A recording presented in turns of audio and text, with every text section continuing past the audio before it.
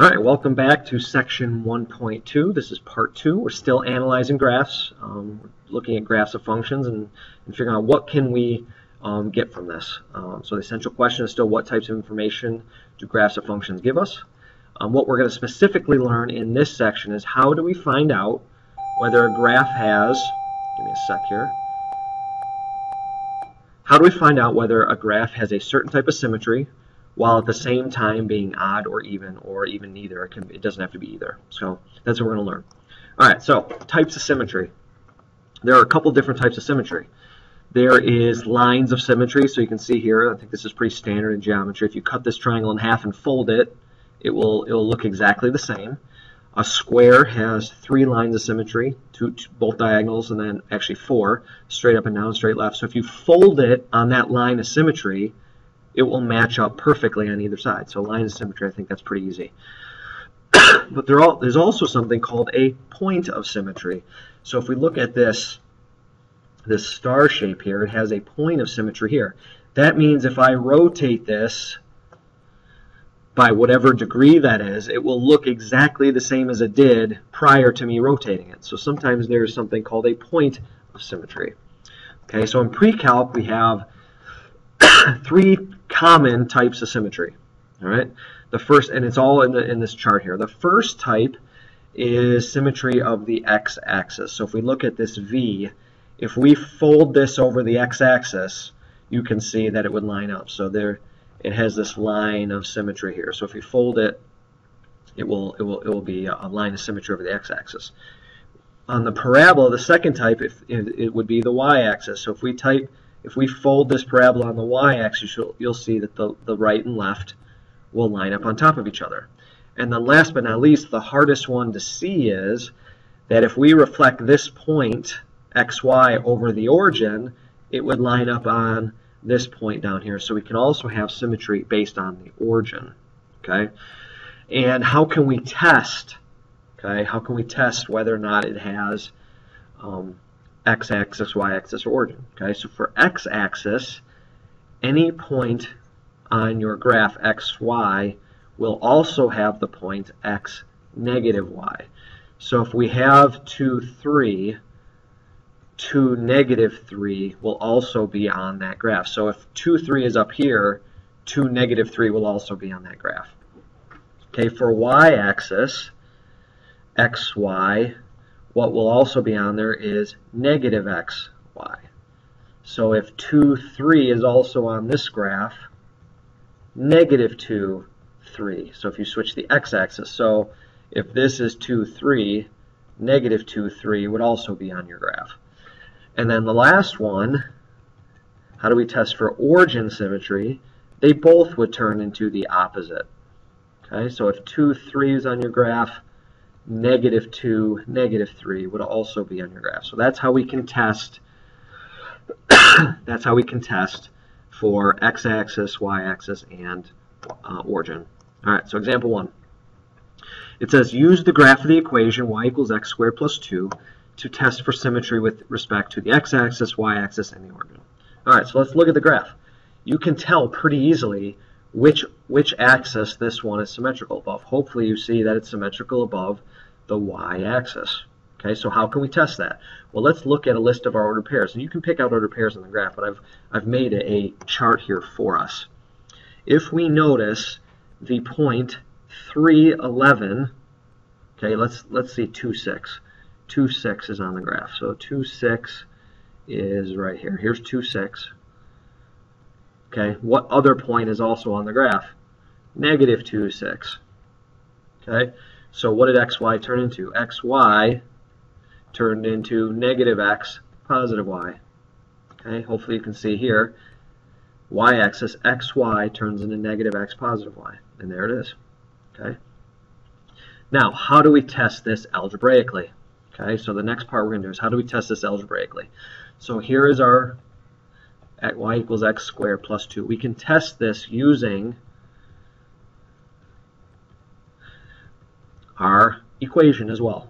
Okay, so here is the rule for y-axis symmetry. xy turns into negative xy. Okay, so what do we know? What's changing here? the part that's changing is the x. Okay? So what this is saying is that if I plug in negative x into my function, it will still look exactly the way it did to begin with. Okay? So here's my original. I'm now changing my x to negative. So my x is now changing to negative. Let's see if this is equal to the original. Okay? What is negative x times negative x plus 2? Well, hopefully you know that negative x times negative x is positive x squared plus 2. So as you can see, the original equation and the new one did not change. Therefore, it is symmetrical about the y-axis. Okay? Let's do one more example to hopefully make some sense of this. Okay, so it says use the graph of the equation x, y equals 6 to test for symmetry with respect to x, y, or the origin. Okay, so let's look at the graph. First thing you need to do is look at it. If I fold this graph on the x-axis, so this top left would come to the bottom right, and this bottom right would come to the top. It does not look the same. Same thing if I cross it over the y-axis. If I flip this over here and this part over here, it would not look the same. However, if I flip this over the origin, this point right here would come to here, this point up here would come to here. It does look like it's reflected about the origin. Okay, now let's look at the ordered pairs. So remember the rule for the origin. X, y turns into negative x, negative y. Let's see if this is true.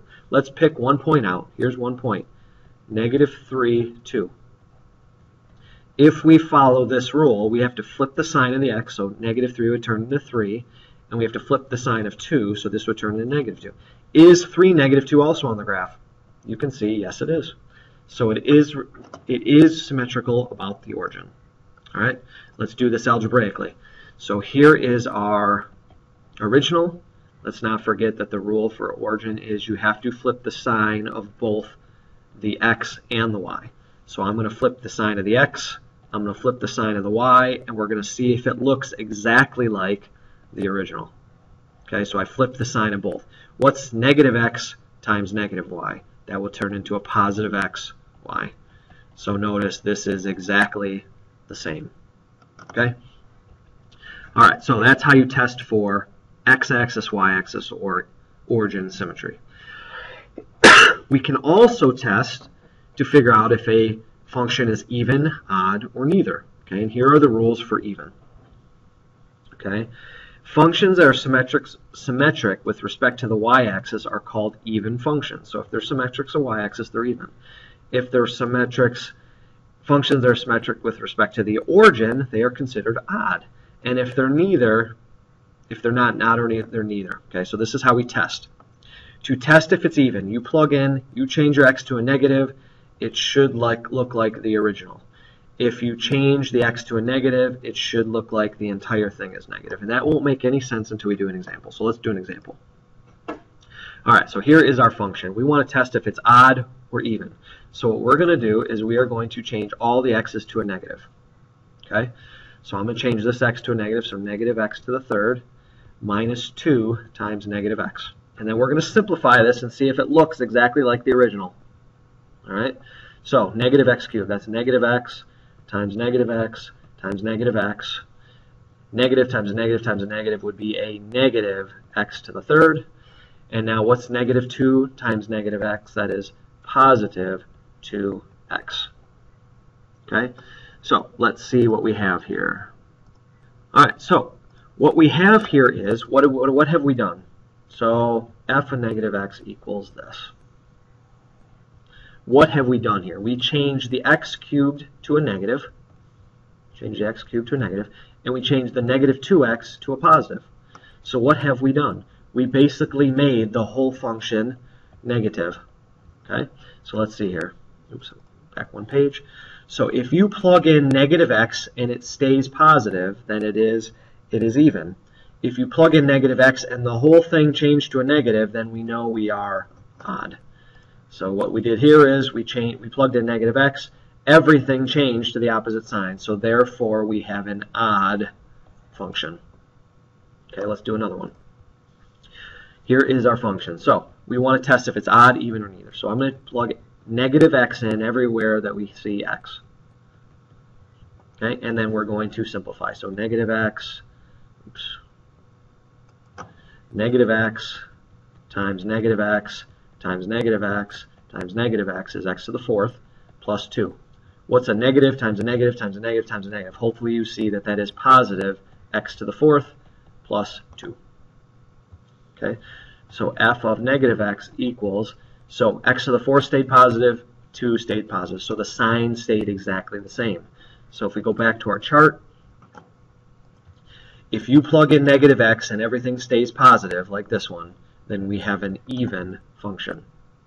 Okay, so this, we've determined that this one is an even, because when we plugged in negative x, the x to the fourth stayed the same sign and the 2 stayed the same sign, so we have an even function. Okay, so we're going to save this last one here for class, so please remind me to do this one with you. We're going to figure out if it's even, odd, or neither. I will see you tomorrow. Have a good night.